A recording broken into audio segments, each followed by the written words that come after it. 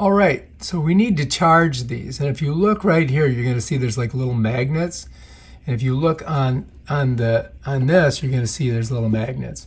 So what you're going to do is you're going to take your glasses and you're going to make sure that they're in there and that you pulled that little tab off earlier.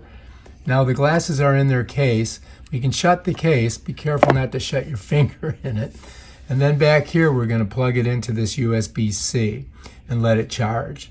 I'm not quite sure how long it's going to take, but we'll give it, a couple hours and see what we get. All right, so I've got a USB-C here and it's plugged into this block.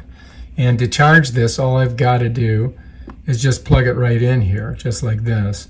So I'm just going to slide it in. Okay, so if you look at the very front of this, you're going to see there's this like blinking amber light. I think when that turns green, we should be ready to go. Okay? So when that turns green, I think we should be ready. All right, looks like we are charged up, ready to go. Check it out. Bam. All right, now we can finish our setup.